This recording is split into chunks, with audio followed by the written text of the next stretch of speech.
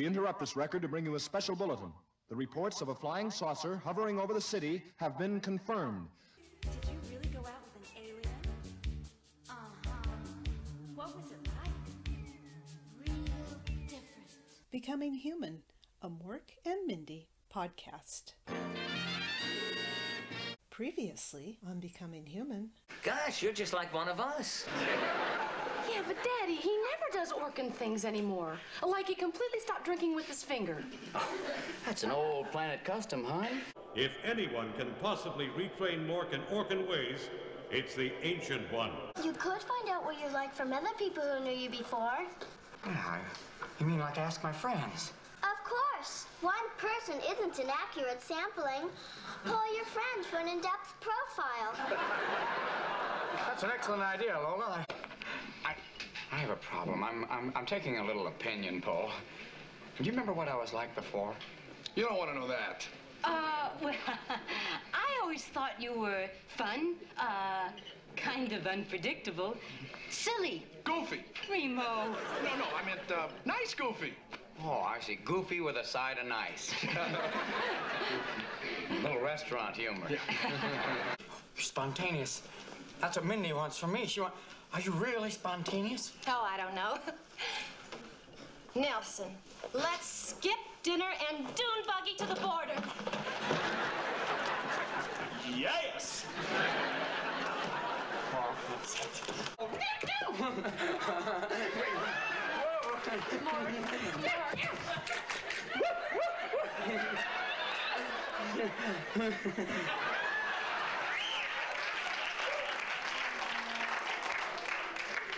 This isn't you. Don't you see? You're being too obvious. It's not gonna fool the elder. Man,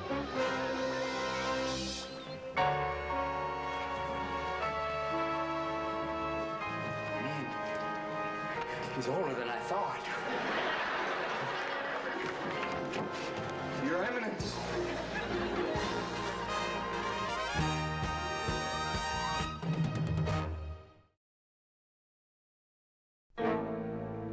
Your Eminence, he who knows all.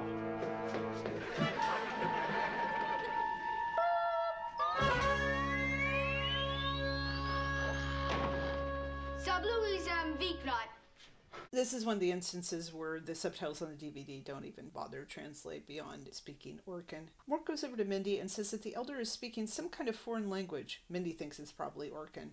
Mork says, "Oh, of course," and he chuckles. The elder says something else in Orkin. Mindy wonders what he's saying. Mork was hoping she would know. She asks Mork if the elder speaks English. Mork slowly shouts, "Do you speak English?" And then he says, "Habla dinero?" Like, do you speak money in Spanish? The elder tunes his head, and then he says that he can speak any language he chooses. Mindy doesn't understand. Mork said someone very old was coming. She asks the elder how old he is. He says 7 microbleams, or in Earth years, and he calculates on his hand. That comes to 86. So yes, the bleem thing does not make any sense, including in this episode. Micro just means very small. It's not a specific amount, so I don't know how much a microbleem is. 7 does not go in evenly into 86. You do the math. Mindy is still confused because the elder looks like a 10-year-old kid. Mork says on Ork, the aging process is reversed, kind of like Dick Clark. So reference to the host of American Bandstand, who still looked very young in the early 80s, even though he had been hosting a pop music show since the 50s. I had wondered about this in the first 2 seasons when the Orkin aging thing comes in. And this is definitely retconning what is suggested in those first 2 seasons. But this is what I remembered. What had stayed with me all these years was that Orkins age backwards. I think that this episode really did make a big impression on me compared to some other episodes for various reasons. Partly that it was the season opener, it was longer, Fred was back, just a lot of reasons, including probably waiting longer to see my shows because of that strike. But yeah, they age backwards, and that will lead to some complications for the next couple seasons. The elder explains that they're born in a test tube, fully grown, gray-haired, and wrinkled. He takes his glasses off. Again, this thing with glasses, and I think this is to be more serious. He says that way they're treated with respect on day one. And Mork says, and baby shoe bronzing is really expensive. The elder says as they grow old, they continue to look younger. Mork says they get smaller and cuter. That way, all the people want to keep their old folks at home. Apparently, they don't respect them. Except that clearly they do respect the elder, so it doesn't really make sense. Mindy thinks that's nice in a weird sort of way. The elder wants to get on with the training. Mindy backs away as the elder takes out a metallic device and points it at Mork. He scans it over Mork, who reacts as if he's getting a massage or something even more intimate, the way that Robin Williams plays this. According to the meter, Mork is only 17% Orkin. Can't even imagine what that'd be like if he were 0. If Mork is not a full Orkin, by the time the elder is finished here, Mork will be ostracized. And Mork says, oh no, the disgrace, the shame, and the shonda of it all. Shonda is Yiddish for shame and disgrace. The thing of Orkin language being somewhat like Yiddish, although it's possible he picked that up on Earth. And the worst part is to be purple. Not just purple, but purple in winter. And purple doesn't go well with goosebumps, so I guess winters on Ork are pretty cold. Is there anything I can do to help? You've done enough, culture sapper. Go away. What? Wait a minute, Buster. This is my house. Who do you think you are? My name is... I beg your pardon? I think he said his name was... What a rude planet. You've turned him into an earthling. Now leave us alone so I can put the orc back in Mork. So this is one of these moments where there's a bit of a showdown with the elder and other people. In this case, it's Mindy, and we've seen many episodes where Mindy has a righteousness about her, is standing up for people, and of course she cares deeply about Mork, so she's going to stand up here. We get the running joke of the elder having a name that is basically what would be called in comedy a raspberry, and we can see that this is one of those scenes where Mork and Mindy are united either by touching each other or their body language. And yes, we of course get the title drop of putting the orc back in Mork. Mork says that Mindy meant no harm, and he calls the elder Your Eminence, which seems to be the title, like Your Highness, for a king. And that's what Mork and after a while Mindy refer to him as, although a few times they call him by name. The elder says that Mindy robbed them of an Orkin, and Mindy thinks that the elder's right. She guesses that she's done enough already, and she'll just go and wait in the room, and she gestures at her bedroom. She wishes Mork good luck. He says big kiss, but she pushes his face away and says not right now. She exits and he waves. Mork tells the elder that he feels really bad for Mindy. The elder says Orkins do not have feelings, and he calls Mork an infidel. The elder says they'll begin with something basic, and he tells Mork to hit his head against the wall. Mork salutes him and says right. I do not know any Libyans, and I have not yet cashed a check. Oh, how did I do? Incorrect. You did not say Shazbot. Oh. Again. Shazbot. Ha, ha, ha. How would I lost? It was my thyroid. Wrong. Huh? Pain first. Shazbot second. I can see why you're the elder. Again. Shazbot. Let's move Laverne and Shirley to Thursday night, okay?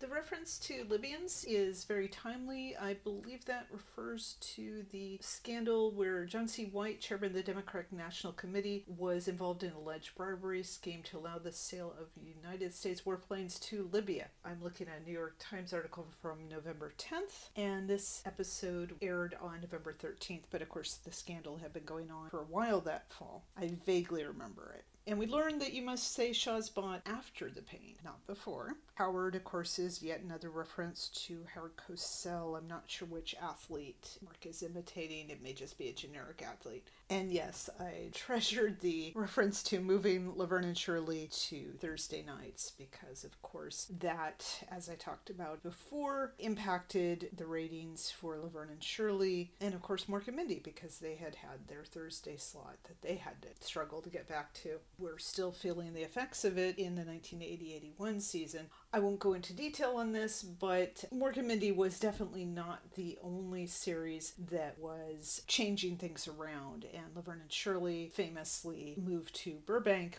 with the entire regular cast, partly because the ratings were so bad. So of the Laverne and Shirley references on this series, I thought that that was the most satirical. And of course, he's mocking the network executives who had probably changed in the interval because it was a time of a lot of firing and changing up top as well. We get another nighttime exterior, and there are 3 small eggs circling the house now. Mindy is in the same outfit as before, and she's standing in the living room with Fred. So I assume she called him again and updated him on the situation. Fred says, "You mean there's really another Orkin up there?" She says it's crazy. They've been unloading a whole fleet of cargo eggs and taking strange looking stuff into the attic. And I have to say that we can hear some sounds of construction and things moving around, but I don't know if it's just the DVD edit. It didn't really seem that disruptive, so Mr. Bickley showing up later doesn't make all that much sense. Not that I mind seeing Mr. Bickley usually. Despite everything else that is going on, the part that Fred can't get over is that there's another Orkin. And of course he wasn't around for the Necroton, so this is probably a pretty big deal to him. And he says, "You're living with 2 Orkins? It's not like the Elder moved in. I mean, it's only been a few hours." She says, "Oh, Dad, if Mork fails his Orkin training, I'll never forgive myself." Fred calls her honey and says that Mork will make it, and he says that Mork is doing this for her, which is true. Much of what Mork does is for Mindy, and this is definitely an example of that.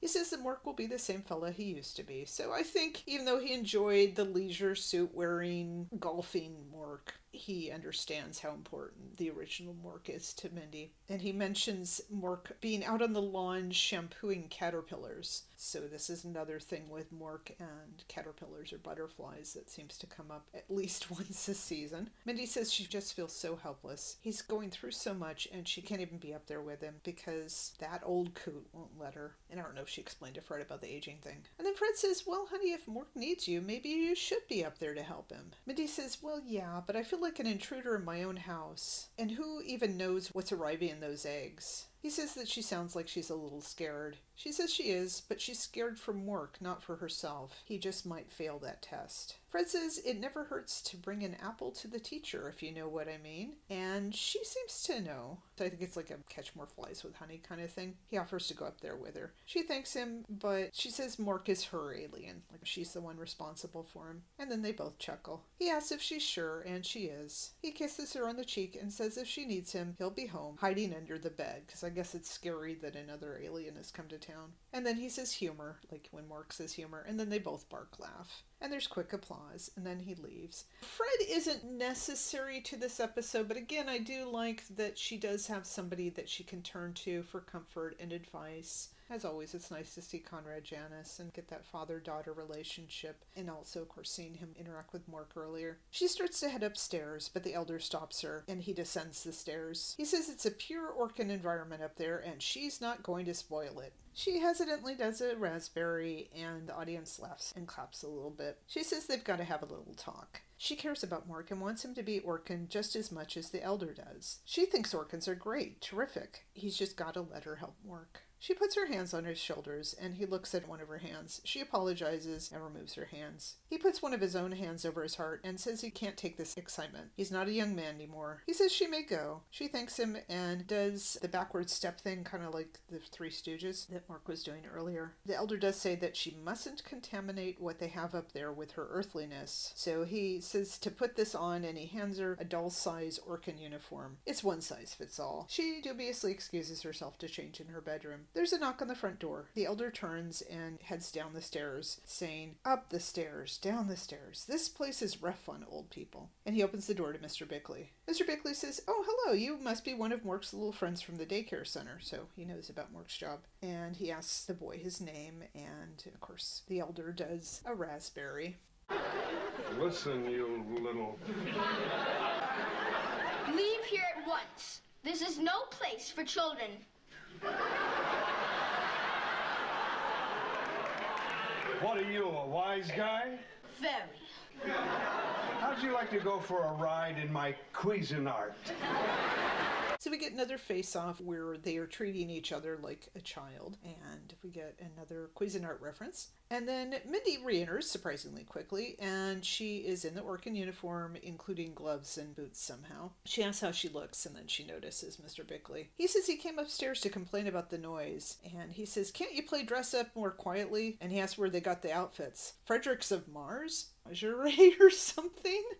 Pretty kinky remark to make to Mindy and this seemingly small boy. He laughs and exits, and there's some quick applause. The elder smiles and says they're cute at that age, and then more seriously he says they should go. But he must warn her, her upper level, meaning the attic, has been transformed into a world no earthling has ever seen before. He heads up, and she prepares to follow him.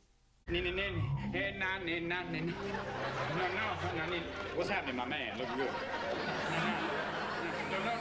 I don't believe this place. Quiet. He's on the nano machine. Nanu. Oh, hi, man. Wrong! Nanu! Big Nanu man. He's firm, but he's fair.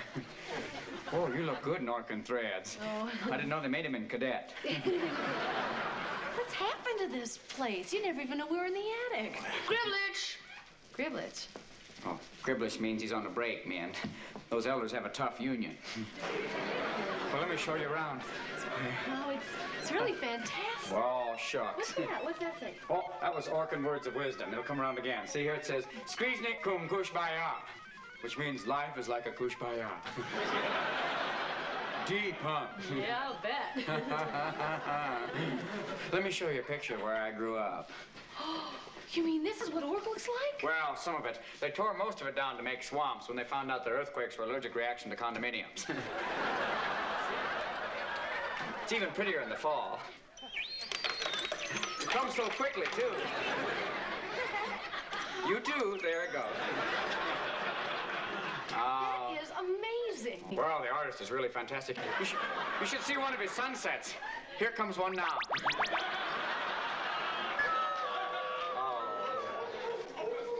Listen, men. Crickets. Those are the three moons of Ork. Lumpy, Squeezy, and Jojo.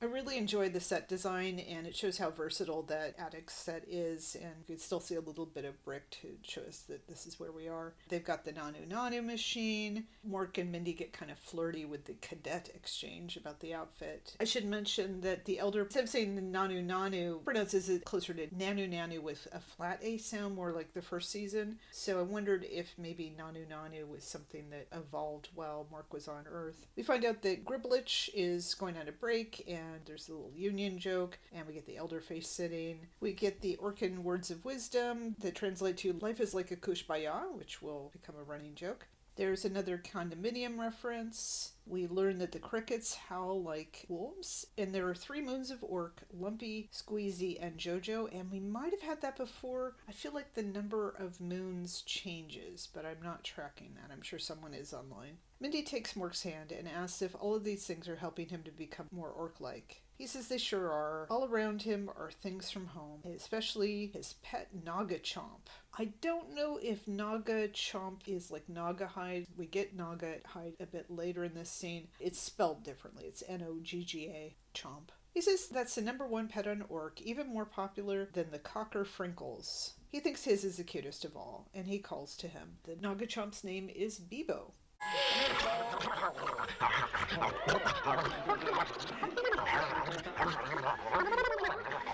I think he likes you, man. He is. A friend or a munchie? Oh, no, don't worry, hon. They only eat hair and rugs. That's why political candidates on Ork have to be real careful.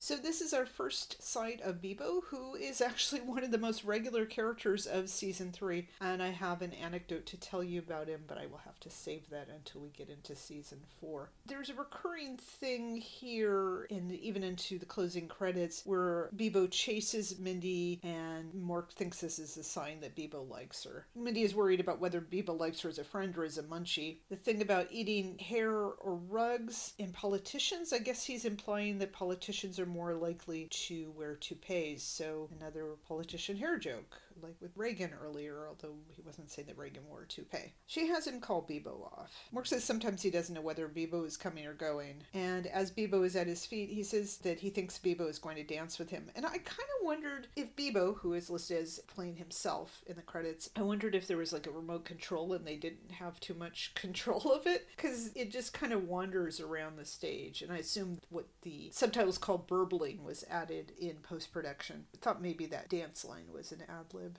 Mork calls Bebo boy, so Mindy thinks that Bebo's a boy, and Mork says he actually doesn't know because he's never had the nerve to turn Bebo over. I don't know what the difference is between male and female Nagachomps. I don't think we ever find out, but I think we're meant to perceive Bebo as male. The elder gets up and comes over to Mork, who calls him Your Eminence again. Now it's Fletchnu, which means the break is over. Mork tells Bebo to take a hike, and Bebo exits, so at least he's fairly obedient. The elder says the next phase is that Mork will relearn his Orkin Pledge of Allegiance, and Mindy sits down in the pink chair to wait, and probably stay out of the way. The elder tells Mork to put his hand over his hearts, and I think Orkins had 3 hearts. Is that what we learned in season 1? Something like that. So Mork tries to cover all of them. He says, I pledge allegiance to my planet. The rest of the known universe can it. What was that? Killer Naugahyde. We call it the Sizzler. They probably thought you were Malibu chicken. It was like he was trying to fry me. Oh, well, that's all right. You can only sit down if you have asbestos shorts. Well, you're safe now, though, me. No. Oh. Get away from him. I feel like we had something else that was called the Sizzler, like an egg or some other device, maybe on the Necrotons episode. And yeah, it's made of Naugahyde. We have Mork protecting Mindy, and they're hugging, and of course the elder disapproves of this. Mork tells the elder that Mindy needs him. Mindy starts to say something, but the elder freezes her. Mork says that she checked out and took the baggage too, which is one of those Robin Williams catchphrases I remember. I don't know if it's Mork specific, but I've definitely heard it elsewhere. He says that the elder froze her. The elder says that Mork is more concerned about her than he is about being an Orkin. He says that it's no use. Mork's training can't help him. He's going back to Ork now. Mork says he can't leave Mindy. The elder says he must. Mork says after all these years, Mindy will never know that he said goodbye, and he says big kiss, and he kisses her. It hasn't been all these years. It's been 2 years and maybe a few months at most. After the commercial break, there's, of course, a nighttime exterior of the house. Mork says he can't leave Mindy. The elder says they'll build Mork another one, a new advanced model with a power seat. I don't know if that was meant suggestively. The line was given to a child, but it is still a weird line in any case. Mork says there will never be another Mindy. The elder says that he underestimates technology, and they must go. Mork stutters that the elder doesn't understand. The elder says this is blasphemy. An elder understands everything. You young people have no respect. Maybe if he wasn't so cute, they'd respect him more. Mork says he meant no disrespect, and he calls him your foginess, like an old fogey. If he could only show the elder what a Mindy is, Mork would kiss his tiny feet through his sensible boots. The elder says, all right, but be quick about it. See, what's different is that she has qualities that we Orkins don't have. Sometimes she's happy. Sometimes she's sad. Sometimes she's fun-loving. Oh, you kid. Sometimes she's inquisitive. Mork, how did you get your tongue through the keyhole? Most of the time, she's caring. She's caring. She's really caring. Is something stuck? Yes, sir. Me on Mindy. Strange concept. Yet it has such a hold on you. Oh, sir. Nice little performance by Pam Dauber. Mork, of course, really enjoys the hugs, and he admits that he's stuck on her. Mork says that's why he's got to be an Orkin, so he can stay with her. She means more to him than anything in the known universe, which we learned on the Necrotons episode. Mork wonders if there's anything they can do. There must be something. The elder says there is. Well, no, it's far too dangerous. Mork says he'll risk anything. He'll even shave with a live weasel. And this is not only another weasel reference, but I wondered if it was a reference to the Frank Zappa album Weasels Rip My Flesh, which came out in 1970. The elder says he hasn't done it in many bleems. He's microbleems old, but he's done things many bleems ago. Yeah, okay, whatever. The elder says it's horrendous, terrifying, a last result. He's too old to even consider it. But maybe, with Mindy's help, and then he unfreezes her. The elder repeats that with her help, he can possibly do it. There's a remote possibility that the elder might be able to pull the earth spirits from Mork's body with the ritual of the sacred eggs. Oh, the ritual of the sacred eggs, man. Oh, gasp, joke. Extreme fear. Everything pulses through my body. Man, he's an exorcist. So we get an exorcist pun, and I like the elder's sage nod. There's yet another exterior of the house. Sika flagoop. Sika flagoop. Intalatu.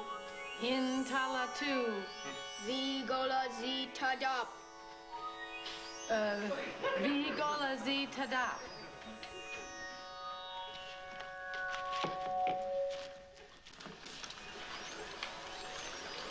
With this ceremonial egg, I will attempt to remove the earth spirits from his body. I only hope I'm strong enough. Why? What's going to happen? It's not going to be pleasant.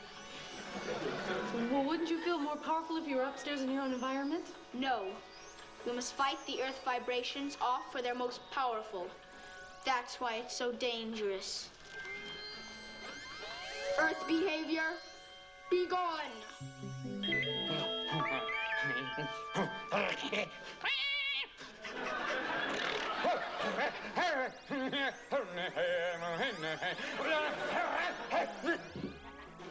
Mork, are you all right? Mork's not here right now. Glory's the name, earth creatures the game. What do you mean my credit's no good, Lord? Your grandma writes bad checks at Macy's.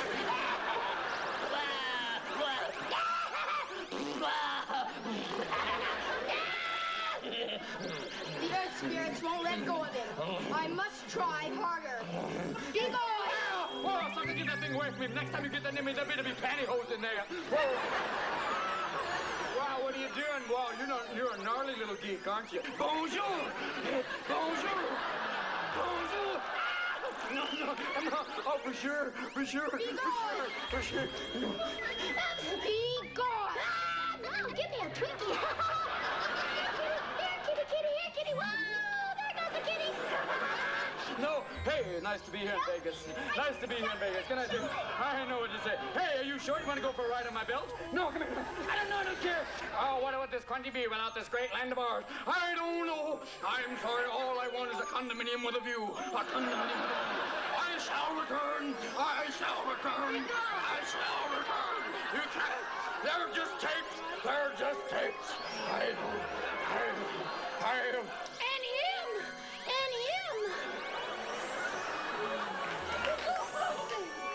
I can do no more. It's up to him now. Oh, no. Oh, Mork, please come back. Mork. Nanu. My name is Mork. He's back. The earthly spirits seem to have left. So there's a lot going on here. We have Mork on a purple table. Again, the thing of purple. Mindy is still dressed like an Orkin, and she even has a similar robe to the elder. And she is repeating the Orkin chants without really knowing what she's saying. But, she wants to help. And we get Mork turning into a cat and a dog and a Native American. The finger from The Shining, which apparently is named Danny. I've never seen the movie. And the subtitles say that he is doing the bad checks line as Popeye, but I think it's actually he's trying to do Linda Blair. And there's a reference to the legs pantyhose, which came in an egg-shaped carton, L''eggs. And of course, Mork does a surfer and uses the word gnarly, which is more famous later in the 80s. There's a reference to, I believe, the Bonjour jeans ad, and he says for sure, maybe as a surfer, and again, for sure would catch on more with the spread of Valley Girl speak later in the 80s. Of course, he does his little kid voice, and of course he's abusing a cat. Then he's in Vegas for a bit, and then he's sort of a brainless politician asking what this country would be without this great land of ours. So I don't know if that was like a Nelson parody or just a generic politician. And yes, he becomes Nixon and refers to a condominium. And then, of course, the just tapes, referring to the Nixon tapes. And yeah, we get Auntie M, one of the many Wizard of Oz references on the show. On a less comedic note, we have Mindy just pleading for him to come back to be himself. When the lights come back on, Mindy helps Mork sit up. She asks if he's all right, and he says in his Orkin voice that he had this horrible dream where his head spun around and he spat out Linda Blair, of course referring to The Exorcist. She takes off his silver cap and lets out a gasp as she sees that his hair is growing back. He laughs joyfully and says he's back to his roots, so pun there. He does a happy dance, and he thanks the elder, calling him your geezerness. Mindy hopes that Mork is just the way he used to be. The elder says the Orkometer will tell them that. Mork says, oh no, laughs nervously, and says there's no place like home, so another Wizard of Oz reference. The elder scans Mork. He's only 93% Orkin. Mork failed. He must prepare to leave for Ork to be ostracized. Mindy cries, oh no, it can't be, and she runs over to Mork's side. Mork says they can't question the wisdom of an elder, and then he says, can we? And the elder says no.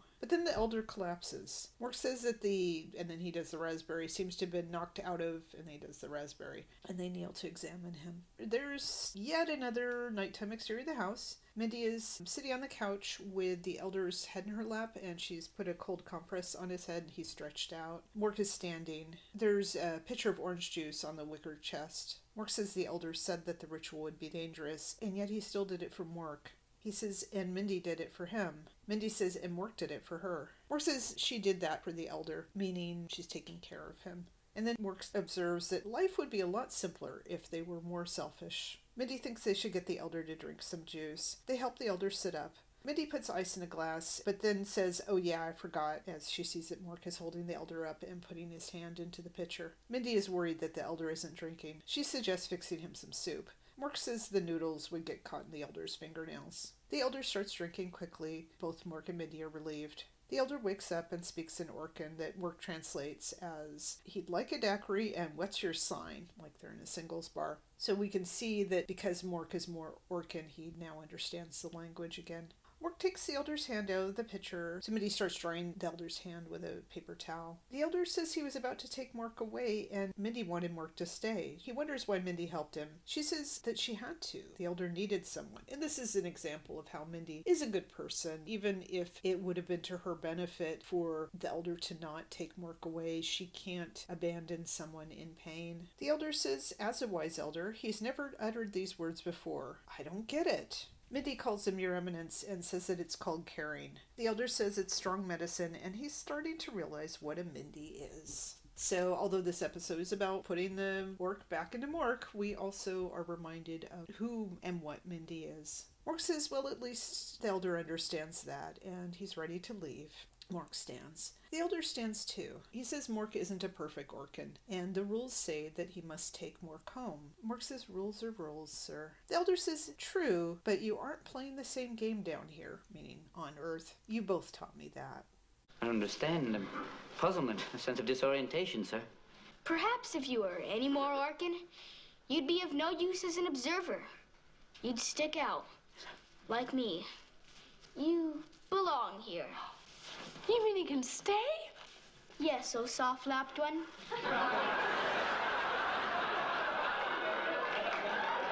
So we get Mork doing his stage directions thing. The elder, although he's wise, he's also wise enough to realize that he can still learn something. And so he learned a lesson on Earth. The soft lap line is interesting. The elder was resting his head in Mindy's lap. But you can see by the way Robin Williams reacts that it's a little bit, not suggestive, but like, And if I remember correctly, when the elder comes back, as he will, I think he does call her soft lap one again. So he remembers that. Mork says jubilation, shiksalation, upon unju and shiksa, and of course we also know that shiksa is an Orkin word. Mork goes around the room happily talking to plants, including his friend Fern. He does his back jack to the giant toy jack. He laughs triumphantly. He tells the chair to take it easy. He does his bark laugh. And Mindy looks delighted because Mork is definitely back to himself. Mork kisses the elder's ungloved hands, and presumably they taste like orange juice.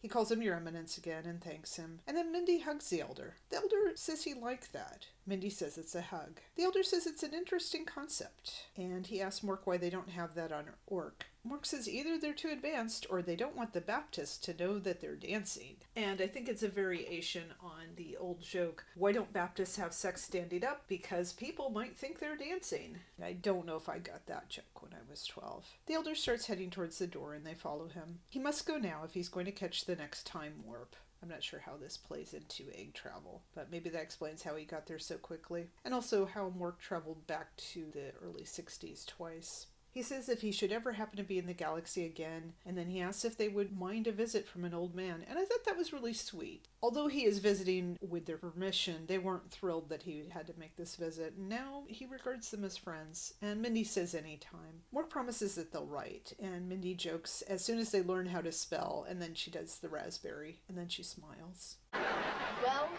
nanu nanu. Or, as you Earthlings say, Oh. Bye. Oh. Hello, sir. His hug goodbye is very sweet, and I have to say that in their matching outfits, they kind of look like a family. I noticed that the egg is waiting for him. Obviously, it was not out in the hall when Bickley was there, so he must have somehow summoned it, or maybe it was scheduled at a particular time. Mork closes the door, and Mindy says it's nice to have him back. Just Mindy and me, and Bebo makes three. More. Oh, enjoy them now, Min. They grow to be 100 feet high.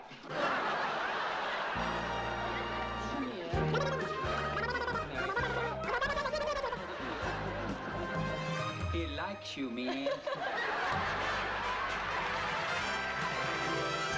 So this is a very cute, affectionate scene after all the drama. We get Bebo again, and it sounds like Pam Dauber actually laughing at the end of the scene. It just sounded really genuine. There's one last nighttime exterior of the house. Mork summons Orson. He's in the living room and he's wearing his uniform. And I kind of wondered, by the way, was he reporting during the time of his low Orkin levels? So maybe it was only a couple weeks, because Orson seems really relieved that Mork is back.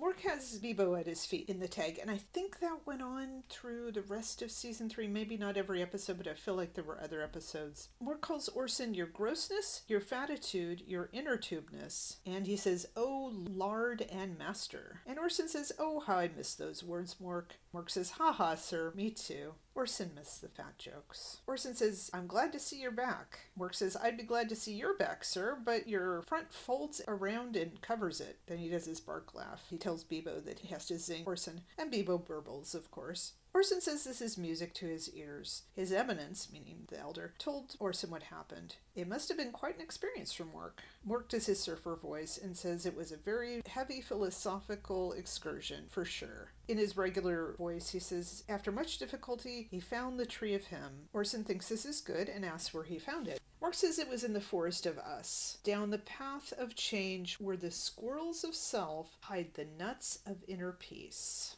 I'm not sure if this is a reference to like some sort of hippie philosophy. I don't remember hearing the tree of me or the forest of us in another context. Orson says, in other words, life is like a kushbaya, and Mork does a bunch of evangelistic yeses. Then he says in that same voice, come on home, mama, take anything you need, which is another Mork catchphrase and or Robin Williams catchphrase. Mork wants to thank Orson, Mindy, Little, and he does the raspberry, and everyone who made Mork an Orkin again, because that's the way he really wants to be. Orson's glad to hear that. Mork learned a very important lesson. You can make your home anywhere in the universe, but it's most comfortable if you furnish it with your own traditions. And Mork feels best in early Mork, like early American interior decorating. He signs off, and Bebo burbles. We've got that immigrant assimilation thing into the tag. I should mention that the end credits are pretty much like they were before, but we do see someone in pink fuzzy slippers, presumably Mindy, running from Bebo when it says Bebo as self. So we're starting out season 3 by trying to find a balance. And this applies to Mork, to the show, to scheduling with that Laverne and Shirley joke. a balance of tone. So it's kind of ironic that this 1 hour episode really does feel like two halves, and I have to say that the second half is stronger. I rate each of these episodes on a 0 to 4 egg scale, which measures how much it delivers what I'm looking for in the series. This one, I felt like the first half, if it was on its own, would have been a 2.5. The second half is roughly 3.25, let's say 3.3. So that averages out to 2.9, not quite a 3. Like I said, the daycare kids are alright, not too memorable. Stephanie is somewhat Lola aside. Like I said, those 4 young people in the restaurant, Remo, Jeannie, Nelson, Glenda Faye, don't really add much to the episode. Even the Fred material is kind of filler. I think it pays off in the second half, though. They're just basically doing the setup. They are creating anticipation for the Elder to show up, and then the Elder shows up. Just as my opinion of Glenda Faye has not really changed much since I was 12, I find the Elder one of the most delightful minor characters on this series. As I said, he does come back later in the season. He just really made an impression on me, much more than the daycare kids, actually.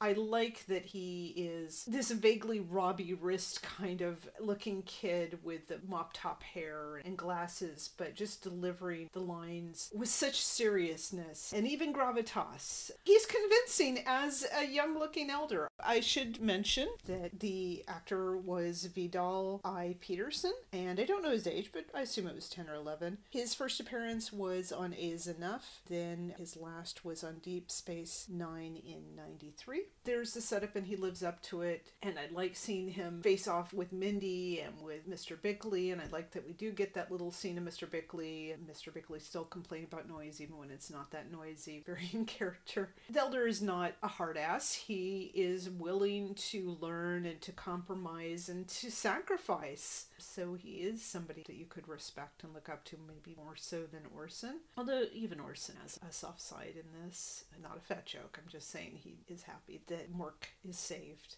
I do like what he brings to this episode. The second half is basically just the 3 of them, Mork, Mindy, and the Elder. That pretty much saves the episode for me. It makes it close to a 3. I also rate each of these episodes on a 0 to 4 heart scale, which measures how well it supports the romantic relationship of Mork and Mindy. I'm going to go with a 2.5. As always with them, you could kind of see it as, oh, well, they're just very close platonic friends, but the fact that they're sort of in a bad marriage and that also that they are so important to each other and they want to save and protect each other and sacrifice for each other, and they get flirty, there's some touching. The big kiss thing is not romantic, but we definitely have seen them kiss significantly and romantically, and sometimes even passionately. It's definitely an episode about the past here at the midpoint, and we get that very nice montage to the way we were. Mindy reflecting on her relationship with Mork, and again, not romantic, but they are really important to each other. He is stuck on her. She is the most important thing in the universe, and she is starting to realize that they may have lost what made him him. I don't think that Mindy is in love with Mork. I feel like that's a slower process for her. I do think he's in love with her, even by the end of season 1, although he doesn't understand these feelings entirely. But she is strongly attached to him. So in a sense, what made her fall in like with him is being threatened. Above average, still could be stronger, but a good start. Although admittedly, season 2 started with a 2.5 and stayed there for a while and then dropped off. But I like what I see of their relationship here. It's really nice. Season 2 started out very bizarrely with the not quite dream sequence, but the fantasy alternative world sequence. And here, although of course it's very sci-fi, it is mostly set in our world. It is questioning whether the influence of Earth, these aliens, if that's damaging to Mork, and yet his mission is still very important to him. I think he does still want to get this job done. He does still want to report on Earth, but Mindy matters more. And after all that in season 2 about the job hunt, we end up here where he's just got this job at the daycare, a different daycare, but he seems to have found the profession that he's going to stay with at least through the rest of this season, and things get complicated in season 4, of course. And we will have more episodes about that, and we will see more of some of those daycare kids. And we've got the thing of Nelson's change of character. We don't know what he's going to do. I don't even know if he's still selling briefcases. We have the Da Vinci's with their new restaurant. I don't recall, but maybe that becomes the new hangout place. I do remember an episode that is about Mork befriending a husband and wife musical duo, and that was set at the restaurant, so we will see some with that. I'm hoping that we will get more with Mindy's college and journalism paths. Understandably, that doesn't come up this episode, but I think they will get back to that. So things are laid out. The path presumably will not be as zigzaggy as it was in season 2, but don't hold me to that. Overall, an interesting start to the new season. 2.9 eggs, 2.5 hearts. This is Paula Schaffner with episode 49, putting the orc back in Mork. Life is like a kushbaya.